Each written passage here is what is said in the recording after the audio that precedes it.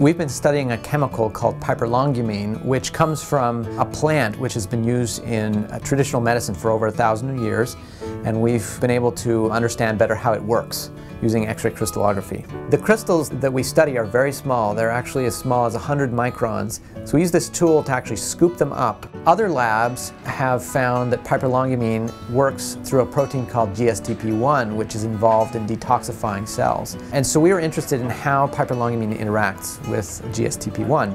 Our model for how piperlongumine may work is that it has to be intact to enter cells.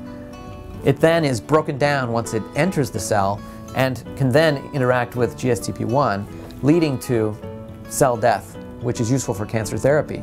There are a lot of studies on both cell lines that are grown in petri dishes and in animals that show that piperlongumine has anti-cancer effects. It can shrink tumors, it can kill cancer cells, but it's just not as potent as we would like. So a lot of effort has gone into trying to improve the potency of these compounds, make it so you only have to use a little bit to get the effect you want.